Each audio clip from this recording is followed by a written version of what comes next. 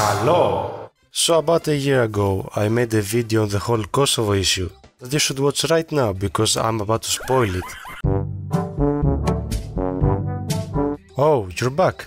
Or you never left? Whatever. In that video I came to the conclusion that we should carve out Kosovo, throw it into outer space, and have a beautiful sea in its place where Albanians and Serbs can fight for fishing rights.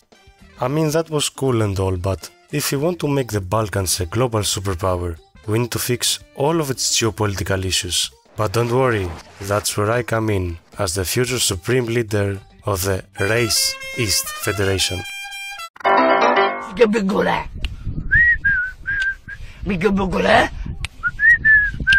Going from top to bottom, we start from Romania. We got 3 questions to answer here. Is it even Balkan? Nu-mi da drumul, ia-mă de pulă, că-ți fac vizită în gură, nu e control de rutină. Yeah, it is. Should they reunite with Moldova? We should let Romanians decide. Do they want to become part of the Balkan family? Or do they want to join the Eastern European savages and become consumed by Moldova? It's your choice. East Transylvania, rightful Hungarian clay. Gentlemen, I'm of the opinion that Hungarians should get their pre-Trianon borders inside of their current borders. Checkmate, Hungols.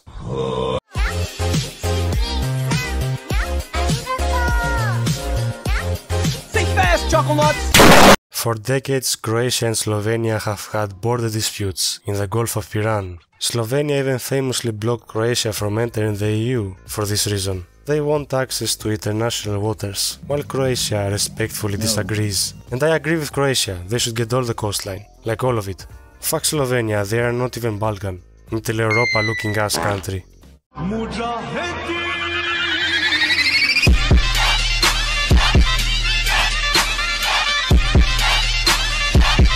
Directly south from Slovenia, we have its former roommates, the war crime fanatics. The funniest zone of the funny zone. Serbia, Bosnia and Croatia, despite being practically the same vowel-hating South Slavic people, they always seem to focus on their differences more. And by differences, I of course mean their different flavors of religion, which they don't even practice. Thus, historically, and even today, they have committed various amounts of tomfoolery, from screaming at each other in a video game all the way to the G-word. Nowhere is this divide more apparent than in Bosnia.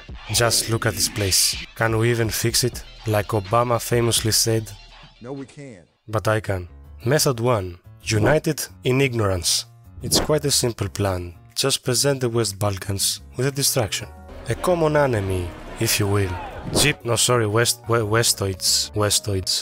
I credit Mr. Putin for this idea. He somehow convinced the Russian people that the West is trying to make Russia a femboy land or something.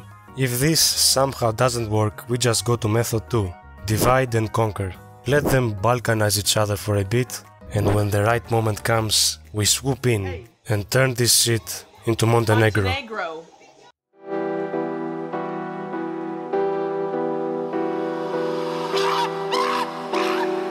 Ah yes, my favorite place on the planet. How you can piss off all of your neighbors by simply existing is nothing short of admirable. But, unfortunately, North Macedonia you have to be partitioned. I'm sorry, but it's for the greater good.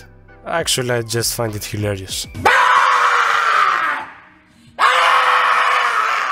This last one is kind of a serious issue, considering Turkey violates Greek territory about 67 times per day. Also, they are coming at night. Didn't ask for your masturbation routine, but glad you shared. The root of the problem is this.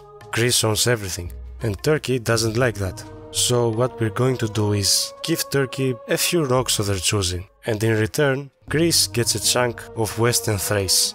Now I know this sounds a bit controversial, but don't worry. Special Agent Erdoganopoulos is in the last phase of his plan. Turkey shall be destroyed. Istanbul, more like Wostambul.